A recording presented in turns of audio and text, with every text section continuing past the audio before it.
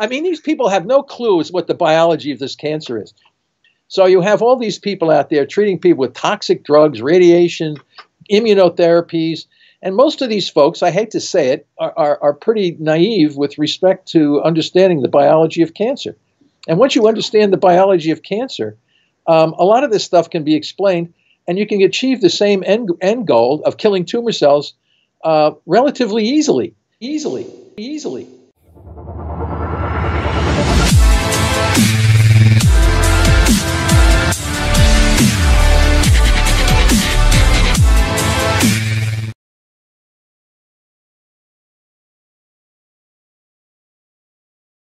How should a normal cell respire, create energy, use energy? Well, I mean, look at every one of our organs. The majority of our organs, that is, they're consisted of cells. We have liver cells, we have colon cells, we have breast cells, we have bladder cells, brain cells.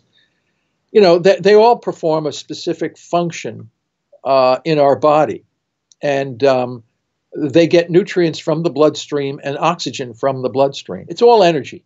Everything is energy, right? ATP, adenosine triphosphate, is the molecule that allows all of these proteins and lipids to do their job, right? And being synthesized and broken down. You want to know how powerful energy? Take cyanide. You're dead in seconds, right? You stop your energy, instantly you're dead, right? Case closed, everything is finished, right? That's how powerful energy is.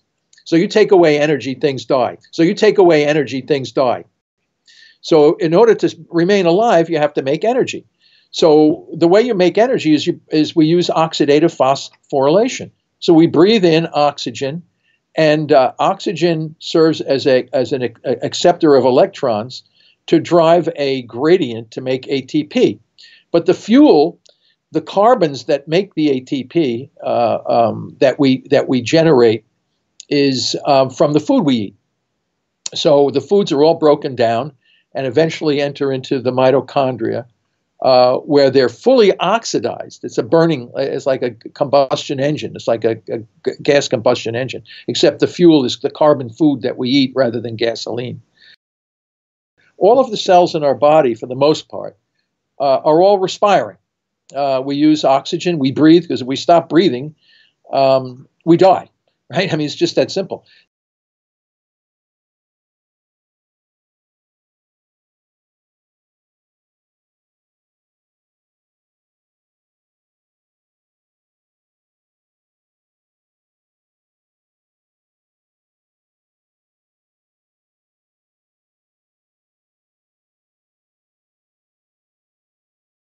So then in cancer now, in an unhealthy cell, how does it change? What's changing? I know you have some things here, like a retrograde response, mitochondrial breakdown, all these things. I guess explain that process. The difference between a cancer cell and a normal cell is the tumors lose their capacity to respire. So they ferment.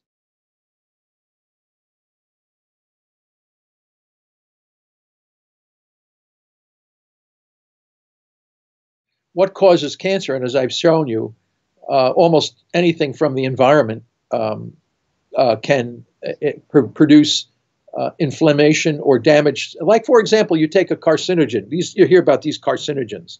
That it's a chemical or something that causes cancer. It doesn't only have to be a chemical, but whatever it is, it causes cancer, carcinogen. Now, what the carcinogen does is, in some group of cells, in some tissue, you can get inhibition of oxidative phosphorylation. And if that happens in a very chronic or gradual way, the cell gradually adapts to a fermentation metabolism, which is an ancient form of energy that existed for all organisms on the planet before oxygen came into the atmosphere. So there was a time in our Earth's history where there was no oxygen in the atmosphere. This came as the result of certain microbial organisms producing oxygen, which then saturated the environment. Or to say saturated, the atmosphere began to take on oxygen. Before that, everything was fermenting. There were living organisms on our planet before oxygen came into the atmosphere. And these guys were all fermenters. They would get energy from non-oxygen mechanisms. And that's a primitive ancient pathway that is... And both are built into us as humans. Yes, we have this heirloom in our body And some cells, like erythrocytes, have it completely because they lose their nucleus and they lose their mitochondria. So they're primarily fermenters. The situation in the cancer cell is it becomes locked into lactic acid production because the very structure, the organelle that's responsible for OXPHOS, is damaged. Now, that can be damaged by a number of different things. Carcinogens, like certain chemicals, get into our cells and they take up residence. They go into the mitochondria, and you can see fluorescent carcinogens in the mitochondria. Well, that's knocking out the function of that organelle, forcing that cell to now engage in the ancient fermentation pathway in order to stay alive. Because if it doesn't, it's going to die. But cancer cells don't form overnight. That damage requires a long process. As Warburg said, it's a gradual replacement of oxidative phosphorylation by fermentation. And it's a gradual process because if it happens too quickly, the cell dies and you'll never get a cancer cell. But on a chronic basis, a chronically disturbed cell will have the capacity, depending on the cell, to transition and eventually become more and more fermentative.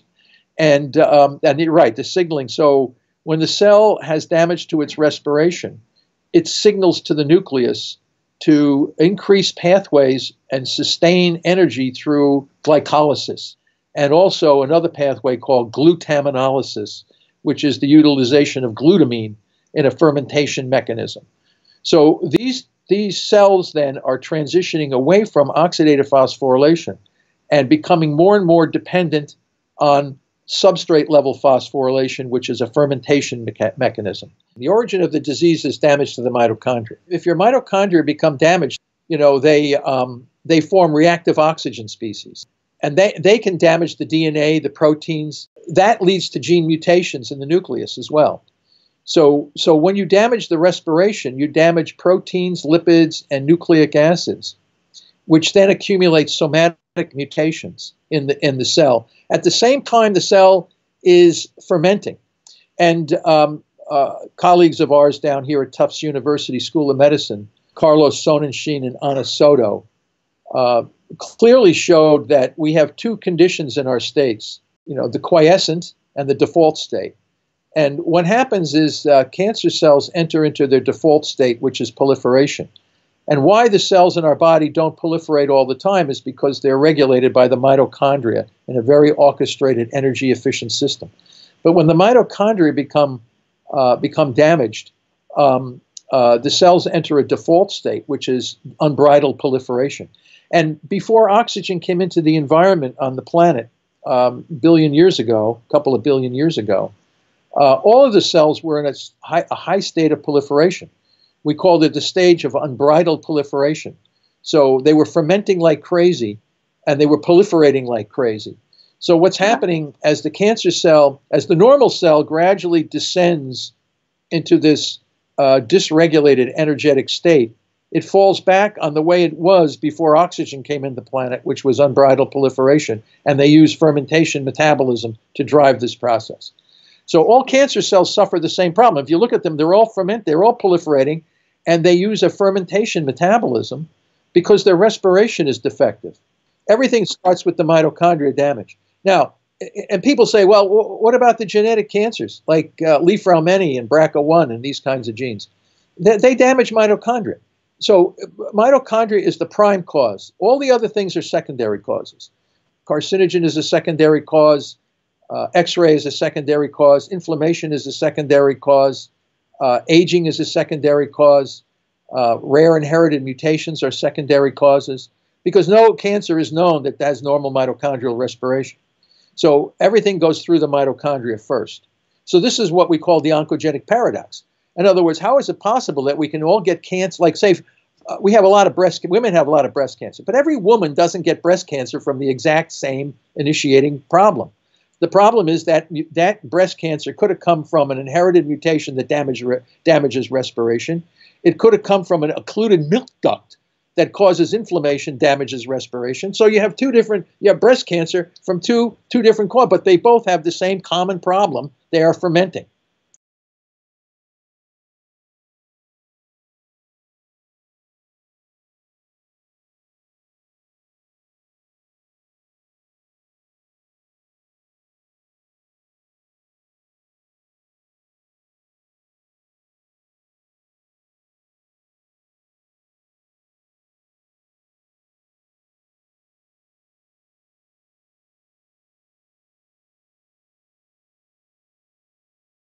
So you take away energy, things die. So you take away energy, things die. So you take away energy, things die.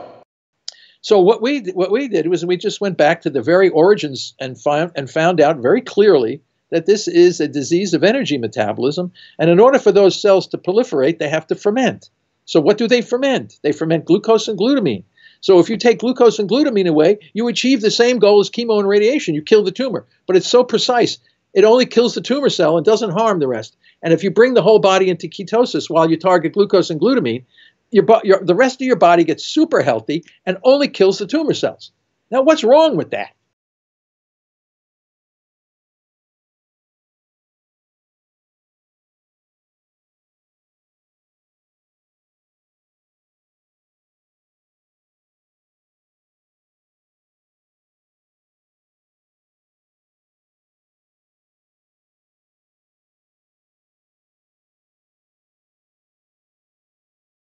Well, let's go through exactly what your press pulse approach is. The metabolic therapy, press pulse metabolic therapy, can manage the disease with minimal toxicity. It's based on the underlying biology of the problem. So we know the tumor cells are fermenters, and they ferment glucose and glutamine. And if we take glucose and glutamine away, we should be able to theoretically kill all the tumor cells because they can't rely on anything else. As I said, energy is energy. And the tumor cell needs a fermentation energy, but they're very restrictive in the kind of energy they can get because you got to have a fuel that's abundant in the microenvironment and can generate and replace oxidative phosphorylation. So the two most abundant fuels that can do this are glucose and glutamine, an amino acid called glutamine, which is the most abundant amino acid in our body. It's very easy to target glucose, okay? We just stop eating, go on ketogenic diets. And once you're in therapeutic ketosis, you can even take insulin to blow your blood sugars down to almost the lowest levels, barely detectable. What are these tumor cells going to do when one of their prime fuels is just reduced out of existence? They're going to die. So unless they can use glutamine, they're going to die. So we're going to kill a whole slug of tumor cells just by depriving them of their glucose. Now, that leaves the tumor cells that need the glutamine. Now, there's another group of tumor cells that use glucose and glutamine. Most cancers consist of a bunch of different kinds of cancer cells. They're not all one kind of cell. Some of them are heavily glucose dependent. Some of them are heavily glutamine dependent. It's based on the kind of cell that's in the tumor. So it's very interesting. We and others have shown that the cell that metastasizes, that's the cell that spreads through your body, that eventually is the most difficult to control, is of the immune system. Our very immune system that's designed to protect us has now become corrupted. When you get corrupted macrophages, the macrophage is designed to protect us from environmental toxins. It's designed to protect us from bacterial infections. It's a vicious kind of a cell. It lives in so if you get a big cut on your arm and you get bacterial infection, there's no oxygen, these macrophages come flying out of the bloodstream and they will kill the bacteria, and that's how you get pus and all this stuff. They're a very aggressive cell. That's the cell that becomes corrupted in our body when we have cancer. And that's the cell that metastasizes, which means it can spread through your whole body. It goes to your lungs, your brain, your colon. It spreads all over the body. So these are very aggressive cells. They go after bacteria in a very aggressive way. Now, they live in hypoxic environments. So this is a very important thing to know. They can live without oxygen because they've been genetically designed to do that. But when oxygen comes back into the environment, these cells can reconfigure into the lymph nodes and they go back into the circulation and they go around. But when they become corrupted, they start doing all this shit dysregulated. Now, and what are those cells eating to get their energy? They're eating glutamine like crazy. So if you take away their glutamine, they croak. And why are you using CAR-T? Why are you using all this crazy stuff when you just have to simply target the fuel? Now, I don't want to make it out like it's so simple because that same fuel also is needed by our normal immune system, our B cells, T cells, and normal max. So that's what we call the pulse. So we pulse and kill groups of tumor cells as in a pulse, pull and then pull off, and then even feed them back the same fuel that we just targeted. But the dead cells aren't going to be able to use that fuel because they're already dead. So the few surviving cells will pick up the fuel, And then also all of our normal cells get healthy, and a few of the tumor cells start getting healthy, and then we hit them again, boom, killing only the tumor cells, not the normal cells, which are all transitioned over to ketones. So it's a gradual decimation of the tumor cells while enhancing the health and vitality of the rest of the body. And so we close the front door on the glucose, and we open and shut and slam the back door on the glutamine, and eventually the patient emerges from this without a tumor, and very healthy. And we also know we've cleared up vitamin deficiencies. We've cleared up inflammatory conditions. Well, that's what's interesting about it. I read a quote from you. It says, cancer treatment therapy should be restoration. Can you imagine coming out of your treatment healthier than when you went in? Yes, exactly. And I feel like a lot of the things you're doing are just actually optimizing the body to perform better. The cancer cells are getting weakened, but your regular cells are becoming more resistant to disease. Yes. Matter of fact, the patient that we just treated over there in Egypt, who had a glioblastoma, he was a metabolic mess when he came into the clinic. Okay, so he was overweight. He had high triglycerides. He was vitamin D deficient. He had all kinds of metabolic issues. He was a mess. And beside, he had a glioblastoma, the worst of the worst. So the first thing we did is we gave him a 3-day water-only fast, which brought his body into a state where, and then we put him on a 900 kilocalorie a day ketogenic diet, and we did that for 3 weeks, and we also treated him with certain drugs that work together, targeting glucose and glutamine, and then we debulked after 3 weeks. We took out his tumor. The guy had paralysis on his whole left side. His arm couldn't move. His leg was dragging. He had all these metabolic issues. And then he did an awake craniotomy where the guy was actually awake while the surgeon took out the tumor.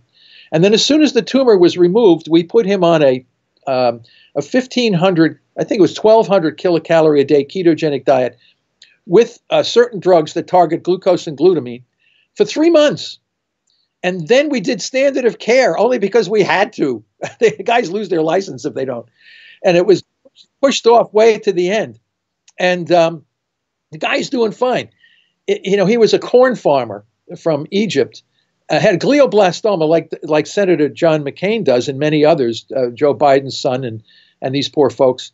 This guy's back working out in the fields now. He's much healthier, and he's arm wrestling now with his left arm, and he's doing he can do a dance. I mean, the guy was paralyzed. He had all kinds of problems, and people say, "Oh, this is a fluke.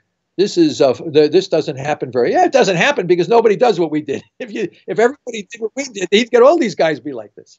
The press pulse therapy that we're using, engages certain drugs that work to target synergistically glutamine and glucose. So to summarize this press pulse, you guys normally put them on a fast. Well, then they're on keto. Yeah, we can actually do several. We can either put them on a restricted ketogenic diet first and then go to the fast. Which I'm a fan of. Yeah. I feel like it's a lot easier to go into a fast when you're already keto. Yes, you're absolutely right. We've recognized this part. So and then the bottom line is get your glucose ketone index, which we published, the GKI, which used the Keto Mojo or one of these Precision Extra things.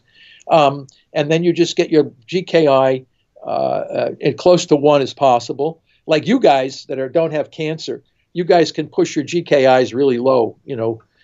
Dominic got his GKI the lowest I've ever seen. I think it was down near 0.2 or 0.3 or something. It was really spectacular. But he went on. So the GKI, for everyone that doesn't know, that it's pretty much a measure, a formula that is your glucose to your ketone ratio. Yes. Essentially. Yes. So right now, most people on a Western diet would have a GKI of 40 to 50, which right. We have very little ketones, a lot of glucose. But if you stop eating... Are ketones ever in the blood normally? Yeah. For someone who's eating a regular high-carb diet? Yeah. I mean, they're very, very low. But they're there. They're measurable. But they're very, very low. But if you stop eating for several days or a week or whatever on ketogenic diets, your blood sugar goes down and your ketones go up. And, some people get blood sugars down if you do insulin like we do. I mean, we can put these mice in, if they're in ketosis, insulin doesn't have any effect on the brain. So if you're not in ketosis, insulin will kill you. So again, right, because normally your blood sugar levels if you're not on ketosis, if you drop them, you drop on the ground. Right. But if you are in ketosis, your brain's getting a source of fuel, so they can go much lower and you would feel totally normal. Really, and it's called keto adaptation. So you get the patient into keto adaptation. And once they're in keto adaptation, then your glucose, we can push those glucose levels down to very low levels. And that then is step one. Keto adapted, and also stress management, because stress for a cancer patient increases glucocorticoids, which increase blood sugar. So we reduce stress by music therapy, yoga therapy, exercise, a variety of other things. Specifically exercise, what is the intensity level you recommend for someone on with cancer? I think this is why CrossFit is interested in knowing more about this, because we'd like to be able to determine with preclinical systems, what role of exercise is good. Is it intense? Is it periodic? Is it, what level is it? Because if you do exercise too intensely, you can actually cause inflammation in your body from the breakdown of tissues and things. And we want to make sure that we don't do anything that would exacerbate the problem, because like everything, it's a balance. You can't do too much. You can't do too little. It's that perfect balance of using exercise synergistically with drugs and diets that bring this body into a now new pristine state, which is putting maximal pressure on the tumor cells while enhancing, not harming any other part of your body. Instead, not harming it, actually improving the efficiency. So then, once the patient's in this state of reduced stress and reduced glucose, then we add drugs that target glutamine, and then we go into hyperbaric oxygen.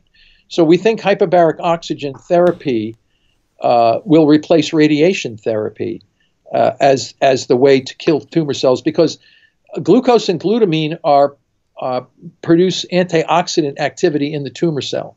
So once it's like the tumor cell has a shield around it to prevent it from being against chemo and radiation. And that's based on their ability to ferment glucose and glutamine. So when you take glucose and glutamine away, these cells now become vulnerable to reactive oxygen species death. And hyperbaric oxygen, or possibly ozone, we haven't tested that yet, but we plan to do that. And it costs money to do this, and it's very hard to get the money to put all these things together.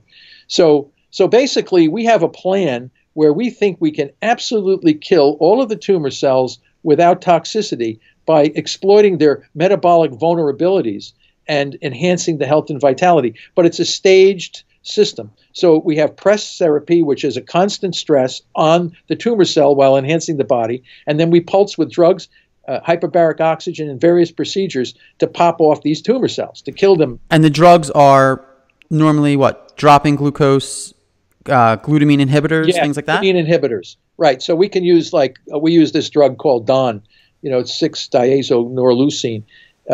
It was used years ago, and it's a chemical that can be toxic if used in too high of a concentration.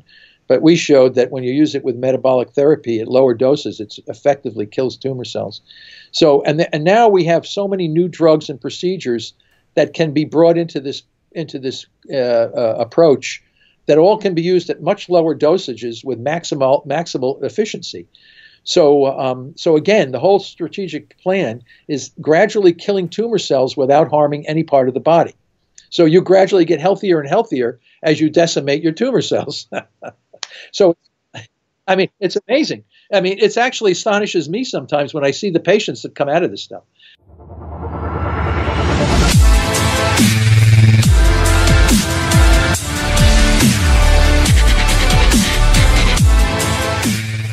They say, if we had a cure for cancer, people would know about it. Well, I'm telling you, we know about it.